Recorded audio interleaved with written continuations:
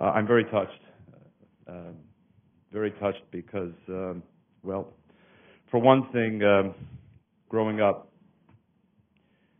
I had this very specific notion of what heroism really meant. In our society, then and now, the word heroic is, if you allow me, has been cheapened. It's been overused. It can apply to everyone and everything in a whole variety of circumstances. But I think it has a far more specific and enduring meaning. So yes, I, at a younger age, did not aspire to be here. I aspired to be on a sports field, or maybe one day in the Olympics, another Greek contribution to the world. And yes, I admired many cultural and entertainment figures. And yes, I admired many business entrepreneurs. But for me, those weren't the heroes. The heroes were reserved for a very few people who had combined tharos, the right word? Courage. And who combined philotimo, as we heard last night, the defense of honor and dignity, and who combined symbonia, empathy for fellow human beings, and were willing to put their lives on the line in defense of those three Greek and universal values.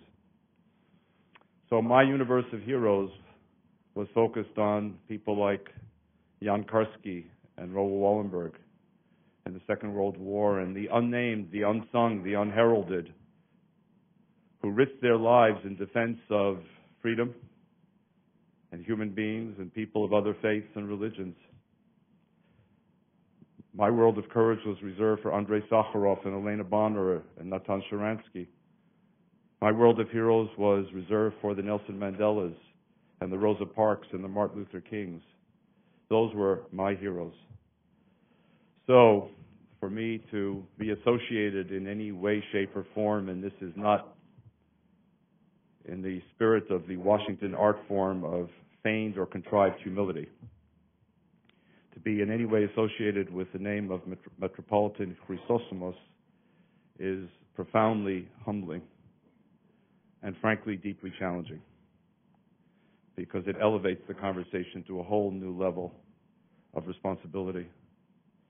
I cannot say, and I'm not sure how many of us could say, that were we in the shoes of Metropolitan Chrysostomos on Zakynthos Island in 1943, with the Nazis having occupied not just Greece, but most of continental Europe, that I would have had remotely the courage that he and the mayor showed when the occupying Nazis demanded the list of the 275 Jews, and instead were presented, as you saw in the film, with a list of two names: the bishops and the mayors. So I can't say that I'm truly worthy of this award, because I can't say in all honesty before you today that I could have stood in those shoes and done the exact same thing. I don't know. Needless to say, I would like to think I could. And I suspect you would like to think you could as well. But the question will always hang for me. But it does mean that for me, the Metropolitan and the mayor, and the other Fotini 306 plus 2, what we call in Hebrew Hasidei Umot Ha'olam, the righteous among the nations, those who, at risk to their own lives, save Jews, they are for me the true heroes. They are those who demonstrate tharos, courage. They are my moral exemplars. And in that sense, this award is an inspiration to me and to AJC, and I hope to all of us who are present today in the shoes Fotini of you, the first recipient, and Elie Wiesel the second, to understand that there's always something else we can do, something more we can do, in a world that is still deeply broken and profoundly in need of repair. Tom caught me by surprise because I somehow had expected he would look at the printed resumes and the printed material and draw from that, and he blindsided me. But he's absolutely right, by the way, and he nailed it. I wouldn't be here but for the three people he named. It's very simple. You know, we look in the wrong places for the secrets to other people's lifetime trajectories. I'm not here because of the high school or college or graduate school I went to. I'm here because of the three people that Tom Miller named. I'm here for a very simple reason. Three good people, three decent people, were treated very badly. My mother, a refugee twice. First from communism, she was born in the Soviet Union, and then from Nazism. My father, a refugee, first from Germany and then from Austria. Until the Austrians welcomed the arriving Nazis in what was called the Anschluss, my father was on the cutting edge of research in physiochemistry, for which he was in 1975, 37 years later, awarded an honorary doctorate by the University of Vienna for his study of the synthesis of the heavy hydrogen atom. But once the Nazis arrived in Vienna, that young man, who could one day have been a Nobel Prize winner in physics, instead, as Tom said, was deemed suitable for one thing only, to shine the boots of the Nazi officers in Vienna. He was able to leave Austria, and that was only the beginning of his long-time saga. But why? Why? Why could such a process of demonization and dehumanization and delegitimization have occurred? A slippery slope that ultimately led to the destruction of 1/3 of the Jewish people and 1.5 million Jewish children. For what reason? I couldn't quite ever understand why bad things would happen to good people. And then I met my wife, and I have to say parenthetically, and Tom, this you probably didn't know, had it not been for Greece, I would never have met my wonderful wife. I was working in Rome, Italy, with refugees coming from the Soviet Union in Eastern Europe, with what turned out to be the first cousin of my wife, who went on vacation to Kefalonia, the island made famous by the wonderful movie Captain Morelli's Mandolin, by the way, if you haven't seen it. And when this young woman, Hedva, whom my children know well, came back, she showed pictures of Kefalonia. And one of the pictures was of a beautiful girl in a bikini coming out of the water onto the beach on this beautiful island. And I said to my colleague, "Who is this beautiful young woman, and is she single or married?" That beautiful young woman is my wife today. Had she not gone to Kefalonia, had my colleague in Rome not shown me the photographs of that trip, had I not been so superficial as to first look at the bikini, you, Daniel Harris, and you, Michael Harris, and you, Josh Harris, might not be here today. But even more, what I learned from my wife, because as a European Jew, I knew less about the story of the Jews of North Africa, that my wife was one of the forgotten Jewish refugees. That other side of the Israeli-Arab conflict that no one wants to discuss, no one wants to hear about.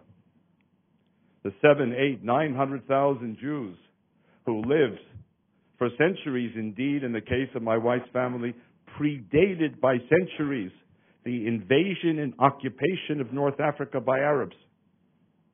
Yet by 1967, in the middle of the Six-Day War, the last Jews of Libya were either killed or, like my wife and her 7 siblings, forced into hiding.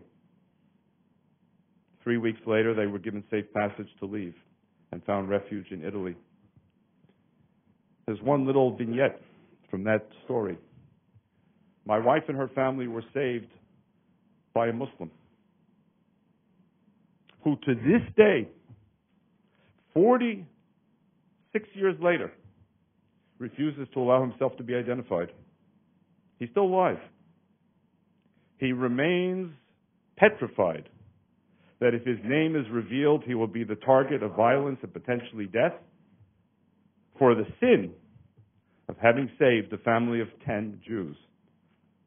My wife, her 7 siblings, and her parents.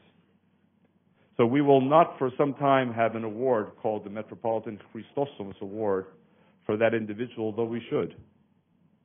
But when his society changes enough to recognize that what he did in saving other human beings is worthy of respect and recognition and not of fear and intimidation, then we know we will have turned a corner. So finally, I want to say that much of my life has been devoted to trying to ensure that what happened to my mother, my father, and my wife never again happens to anyone of any faith or creed or nationality or other distinguishing feature. And AJC became my platform, together with my colleagues, for trying to fight for those values. And I believe in fighting for those values, I'm fighting for core Jewish and Greek values. Because Winston Churchill was not right about everything, but he was right about many things. And he was certainly on point in identifying Athens and Jerusalem as the wellspring of the core foundational values of our democratic civilization, and there is no better civilization yet established.